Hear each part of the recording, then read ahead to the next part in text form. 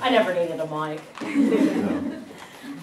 The way Roddy and I worked was to take, we exchanged some different manuscripts and then wrote new poems, taking words from each other's work. So we're going to read one poem that each of us originated that uses each other's words.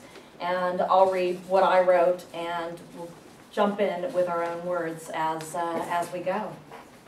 Yeah? Mm-hmm. So this is a prose poem in 2 parts. This is my poem, Artifact. 1.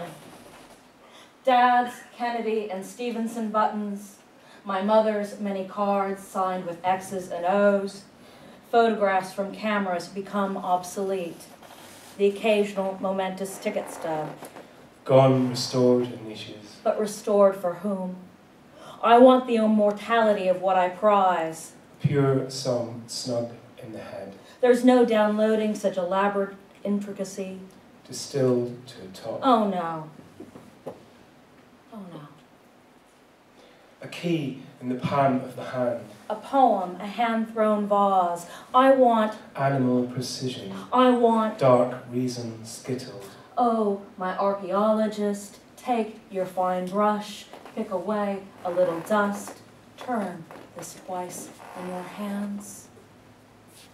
This is my poem, which was written by the same process.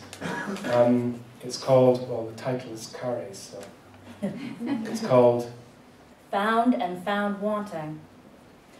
To want the immortality of what went before and walked, before your trick was honed, all that took, that picked up the low trail to dust, a spindle in a daedal machine beneath the sheet, or else this brittle sheet, flushed with black ink and legalese, inviting breach, a toy of wire and wood which no child surely loved, a hanging cage of such elaborate intricacy. Your slave muscle memory quickens, so that now, ear to the window's mantra, you become the garret's pulse, a body on an errand, to broach an artery, and with your fine brush forge an unforeseen alibi of blood.